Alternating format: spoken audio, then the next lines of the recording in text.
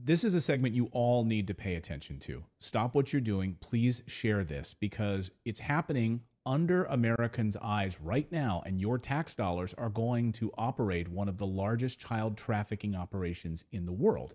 Child sex trafficking, child slavery in the United States is a multi billion-dollar industry, and the government is facilitating it. I know it might be hard to swallow, but we have multiple whistleblowers here on the show exposing this, and we have one today. Deborah White is a former HHS whistleblower who watched this all unfold and learned how this operation is happening to this day. And Deborah, we'd love to welcome you to Redacted. Thank you so much for your bravery and shining a light on this horrific story.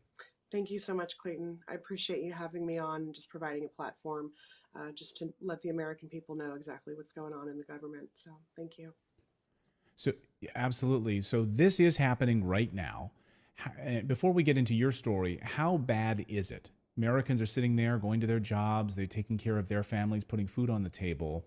And I think most Americans can almost kind of compartmentalize this story. Like, this can't possibly be happening in the United States. Is it happening, and how bad is it? Yeah, Clayton, I was one of those Americans.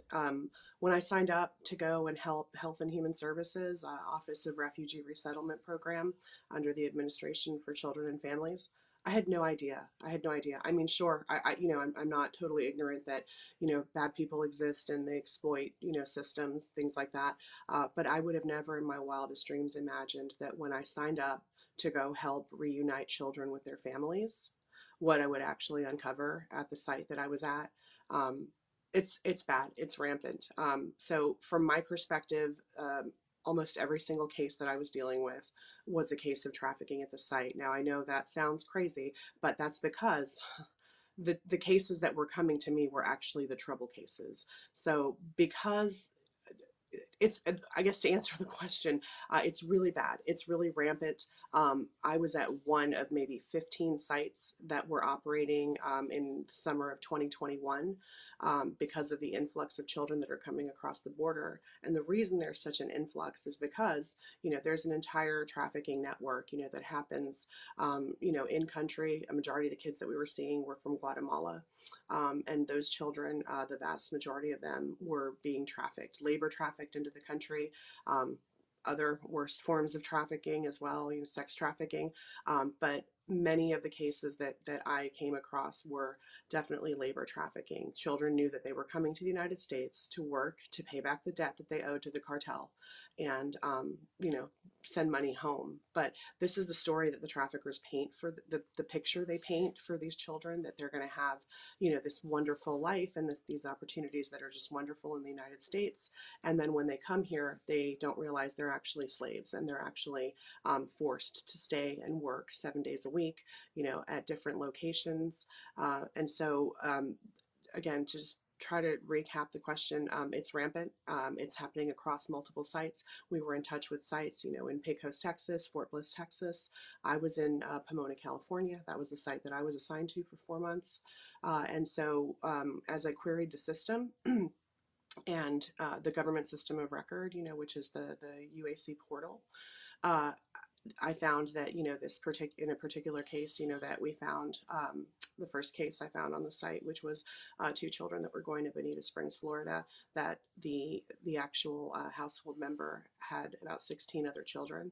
So I brought it to the attention of the administration there on site, and they acted like, 16 other yes, children. Six, yes. I mean, an absolute red flag. These are not his Not children. his children, not his children. So once they figured out that I figured this out, they said, "Hey, well, how did you do this? How did you locate this?" I mean, the leadership there acted like they were extremely shocked, as if they'd never seen trafficking through their program, And so I showed them. I said, "Here's how I queried the system. Here's how I figured out this household member is actually attached to these, 6 different properties that have multiple children at each of these sites." And I noticed that some of the children that had aged out, maybe he had recruited those children, 2, 3, 4 years ago, those now adults were recruiting children as well. So now they were now sponsors. And so it's like a network. So once these kids age out, they start then recruiting children from Guatemala and keeping them under their care. So So for the ignorant, myself included, on how this process works, this individual who has 16 children and now these kids who become adults and they start networking these children. I mean, they're brainwashed, right? So they're part of this Yeah. process. They're sort of brainwashed, and it's almost like Stockholm syndrome. And they're recruiting children then coming up from Guatemala. They're pretending to be relatives, right? They're pretending to be an uncle, Yes. a grandfather, etc. And they're funneling these children into the United States through a systemic program. Yes. And the United States is involved in this program. I mean, they're not just sitting back, sort of facilitating, just watching this happen. They're actively involved in this sort of Guatemala, Honduras process right into the United States, correct? Yeah, I mean they're providing the door. The door's wide open. You know, these kids know, the traffickers know, and then the kids then know. You know, the process is, you know, hey, we'll get you up to the border. You know, you just run over there, and you know, Border Patrol is going to have to let you in, and then the government will take it from there, and they'll make sure that you get to that address that we gave you. And so they provide. So they're facilitating the transportation. They're even giving them airline flights. In fact, this morning, as you and I are speaking, it's been reported, according to multiple sources, that the TSA has created separate lines at the airport so that Americans who have, when we go to the airport, we have to show ID to get through, to get on a plane, right? We even have to take off our shoes, for crying out loud. We have to take laptops out of our bags. The TSA has now created a separate line at the airport for illegal immigrants where they don't have to show identification. And they're being ferried across the United States, government funded by the Biden administration, and transported to houses. They don't have to show identification. Plus, they're giving them multiple thousands of dollars per month in a stipend in order to live. Yes. And this is happening. This is happening. This is happening, and yeah, unfortunately, the IDs of the sponsors, we don't even know that they're valid. And you know why? We never actually see the sponsor face to face. We have the ability. We can do video calls. All of the case managers have phones that have the ability to do video call. As a matter of fact, the entire process is done through WhatsApp. So the sponsor sends identification, you know, quote unquote identification that's theirs. But again, you never know because you've never seen their face. The same sponsor could be sending you identification for 15 different people and you would never know it. You would never know that it's the same person because again, they're doing it at different sites. They know the process. They do it at different sites, different case managers, you know, requesting kids from across the country. It's not just one place. And the government ID that they're giving you is typically a Guatemalan or Honduran issued ID, and it can be expired up to 2 years. The instructions that we received were to accept any ID given to you, even expired 2 years. And these are not US IDs. These are IDs from in country, and they're a lot of them were expired. And in some cases, you know, they were giving us copies of an ID, like it wasn't even the actual ID. You would have to accept a copy of the ID. What did they say? What did HHS say when you alerted them to the child trafficking that was funneling right through your office?